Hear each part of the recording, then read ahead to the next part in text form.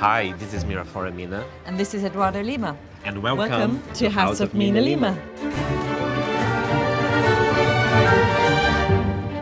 This boy wizard has been with us since 2000 when I first started working on the first Harry Potter film as the lead graphic designer.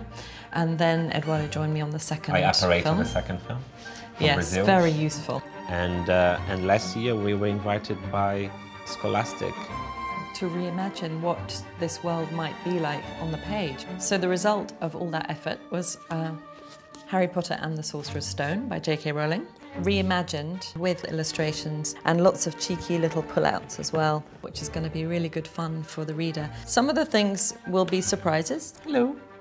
Password, please.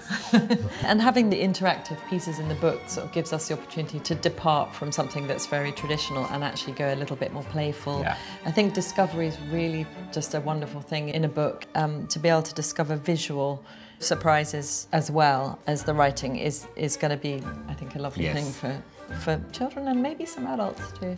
We really wanted it to feel like a legacy piece that you could hand down to your children or your families, friends, fellow wizards. We really hope you love it.